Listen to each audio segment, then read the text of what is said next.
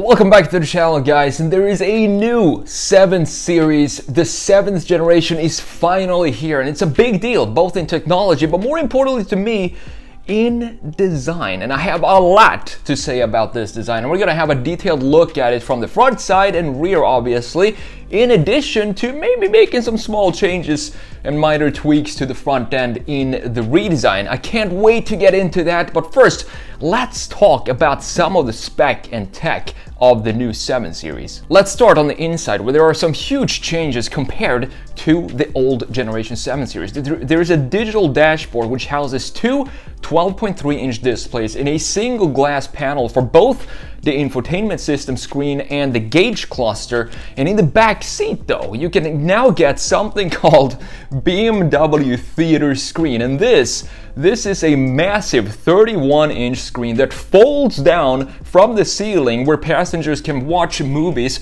or play games. One game I'd love to try on this specific screen is Raid Shadow Legends, which is the sponsor of today's video. It's now been 3 years since Raid Shadow Legends took over the mobile gaming scene. Raid is available on both mobile and PC. I'm a huge fan of the concept art in the game. You get a lot of inspiration from the limitless world of game and character design. And if I were to rank my top 3 characters in this game, number 1 would have to go to the colorful design of Roxam. Roxam is a legendary champion and the perfect assassin. He's good for fighting bosses, and his Veil buff skills makes him very hard to target during battles. Number 2 goes to the elegant Battle Sage. She's one of the only champions with AoE attack as a default skill, perfect for fighting spiderlings in the spider's den. Third place has to go to classy Bellanor, the perfect leader of a team and great choice for fighting against clan boss and spider. This month, Raid is celebrating its 3rd year anniversary, and that means free gifts for everyone. They're also adding content such as new champions, artifact sets, tournaments, and events, so now is the time you really want to join. Use my link or scan the QR code right here on the screen. New players will get a starter pack worth almost $40 with free champions, 10 Magic XP Brew, 10 Force XP Brew, and 10 Spirit XP Brew. New and existing players can get a bunch of free birthday gifts worth over $25, and I made it really easy for you. Once you're in-game, just enter promo code 3YEARSRAID to get your hands on everything. So just scan the QR code right here on the screen or click the link down in the description to get started. Thanks again to Raid Shadow Legend for sponsoring this video, and now let's get back to the redesign. So the 2023 BMW 7 series will come in 3 versions, to begin with a 6-cylinder 740i and the V8 powered 760i models, with a plug-in hybrid called 750e coming a little later. BMW also says there will be an M-badged 7 series, not a full M7, which is unfortunate, but still cool that they decide to do an M-badged 7 series. That's going to come sometime in the future with 600 horsepower. And last but not least, obviously, there is also the electric i7, and the i7 features 2 electric motors with 536 horsepower and around 300 miles of range, which is pretty standard these days. And BMW says that they can get 80 miles of range from just 10 minutes of charging, and buyers will also receive complimentary charging for the first 3 years of ownership at Electrify America stations, which I think is not bad. The base model is the classic 740i. I love that they still have that nameplate for the 7 series. It comes with a 375 horsepower turbocharged 3-liter inline 6 and rear wheel drive. The 4.4-liter twin turbo V8 in the new 760i produces 536 horsepower and only comes with the X-Drive all-wheel drive. The coming 750e plug-in hybrid will make 483 horsepower. So there's a wide range of engine choices to choose from here for the new 7 series, and it will go on sale in the US this November with the base price of $94,000 for the 740i and $115,000 for the 760i X-Drive, with the i7 coming in at $120,000. But now, with the spec and tech done, let's jump into Photoshop and let's have a look at this design, because having a look at this i7 here, I'm gonna have a look, show you the i7 and compare it to the internal combustion engines. And when I first saw these in the spy photos with all the camo and the front end, you saw some split lighting in the front end and the grille. I didn't have high hopes for the outcome of the 7 series, but looking at it now, I'm surprised to say that this looks really good in my opinion. And the reason being is we now have the front graphics of this BMW 7 Series. It's a graphics that's kind of been marinated for some time, and I'm starting to get used to it, and it feels like BMW are starting to find their styling with these graphic features that are the big grille obviously, and then we have this split headlight that we have seen now on a few BMWs, with the styling part being the top part. So this little piece right here houses the DNA of BMW, and it's all about styling, and it's made with some crystals in there to create the really strong DNA when you look at it.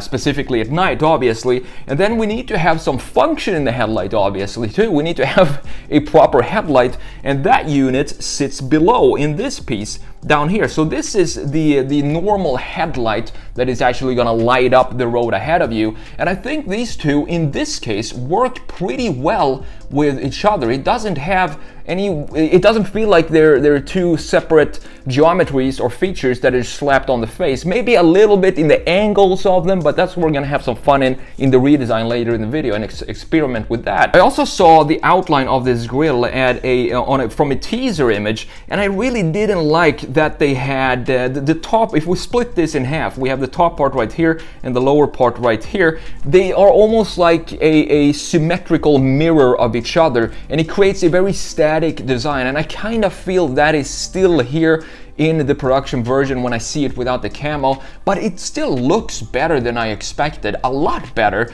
And then we have this framing of the front end as well. We have this nice framing in the bottom going up on the side and houses all the key graphic features, specifically in the lower half of the front end. But what really took me by surprise is when I pop in the internal combustion engine version of the 7 Series right here, and just look at this thing. This looks so cool. I love the design of this 7 Series, specifically when we have the blacked out front end like we have. I think this is the 760, it has to be, and then we have the M brake calipers peeking out right there. It looks really, really nice, and I like how the front end is different here from the front end that we have on the i7. The i7 looks a little tame to me. It doesn't have that aggressive BMW.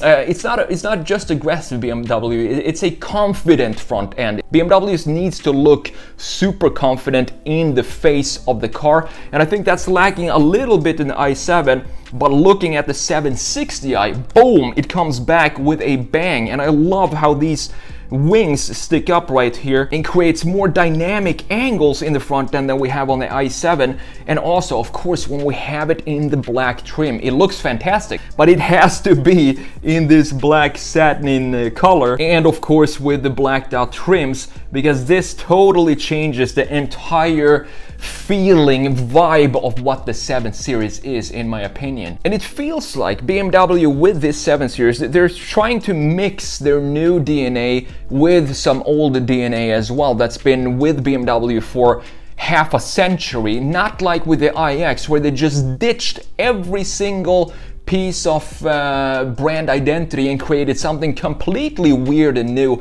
Here we even have the Hofmeister kink back in the car right here. Typical BMW and super important, at least for me, when we look at this in a side view, which we're gonna do in just a second. And then you have some nice line flow. Also, I'm gonna look at that in a side view. For example, this graphic going into the lower part of the rocker of the car, into the bumper, and then this continues into this little wing in the front end. To me, it's just a beautiful looking sedan, beautiful looking flagship of BMW that is worthy of having that title attached to it. Before we go in and look at the side, I just want to show you quickly the redesign that I did I can't remember, a couple of months ago maybe, for the 7 Series, and I wanted to have some angles right here in the front end. As you can see, I took the front end of the XM. I think this outline of the grille looks better than these static, as I said, symmetrical style of the grille. I would love to have more of a direction and more wider grills in the front and maybe squished a little bit, with some part, the top part in this case, being wider than the lower part, creating a nice dynamic front end. But I'm really happy with what BMW did with this design right here in the new 7 Series. And let's have a look at the side view comparing the i7 to the internal combustion version. As I said, I want to talk about some line flow here. So we have line flow both in the i7, which with this line right here. These lines to me are crucial for a flagship sedan.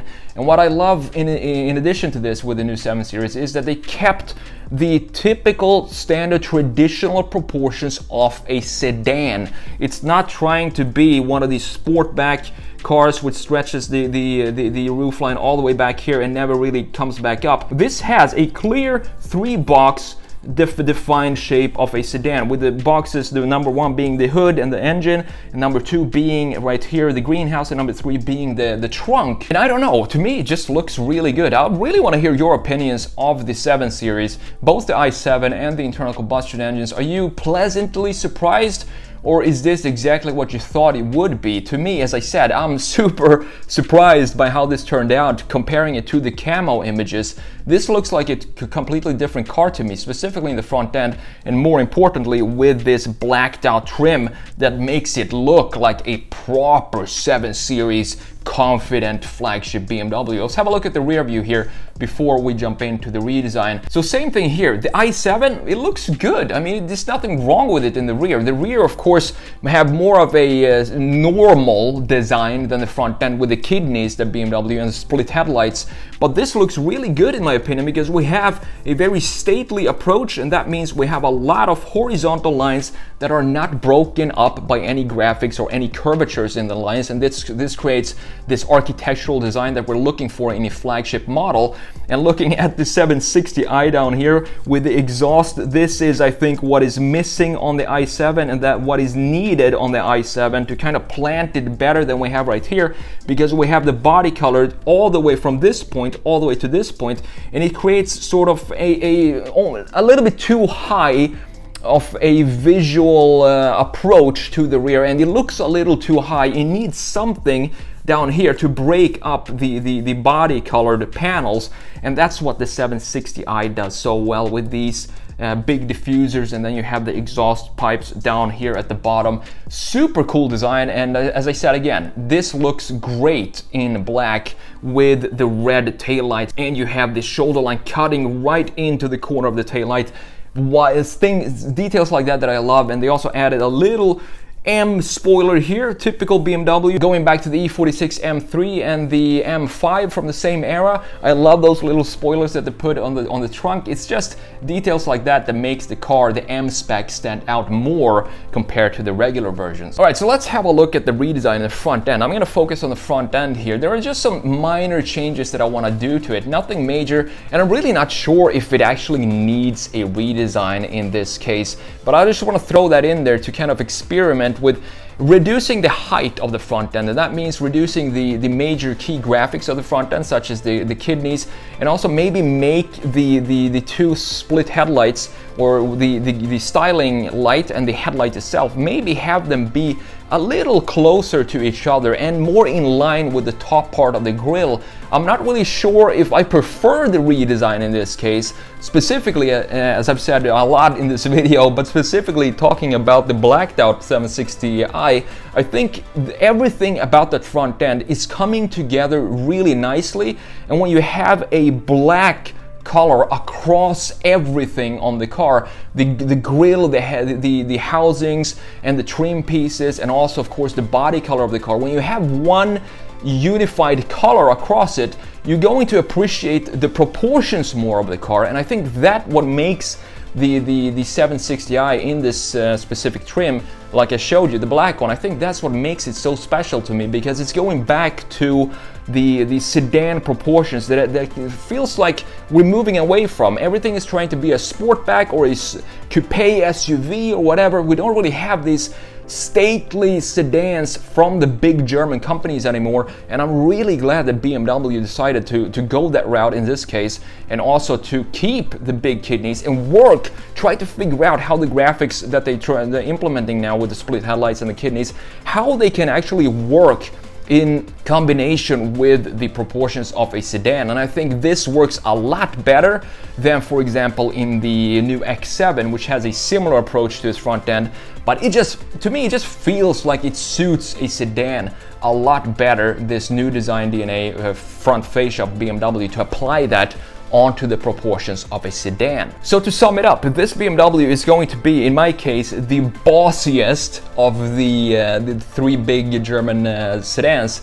Flagship, you have the Audi A8, the S8, and then you have the Mercedes S-Class, and now you have the new BMW 7 Series. And honestly, I would buy this 7 Series over the Audi and the Mercedes, but it needs to be in one color, and it needs to be, maybe not necessarily the satin black, but I want to have it in a dark, maybe charcoal color with the blacked out trim. That would look really cool as well. I'm not a huge fan of the i7 because of the trim pieces and the less confident looking rear and front end, but overall, very good job by BMW, and I honestly can't wait to see these cruise down right here in Fort Lauderdale in Miami, because I'm sure we're gonna have a lot of them here, and I can't wait to see them out on the street.